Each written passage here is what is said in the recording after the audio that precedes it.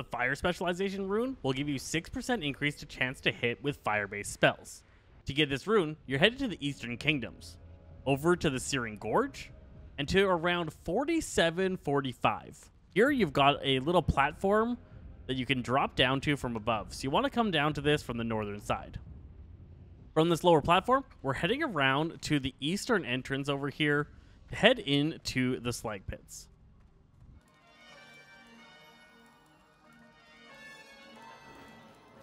From here, we just turn left a little bit and we can find the platform with the book off to the right side.